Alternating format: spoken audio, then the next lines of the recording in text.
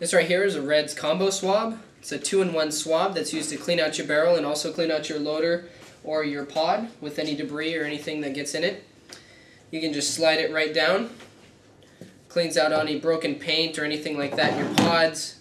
Cleans out your loader if you have any paint or debris in the gears, especially like in a Halo or an Empire or any force feed loader like that. Makes it really easy to get everything out of the gears and the paddles and everything like that. So it's a Redz combo swab.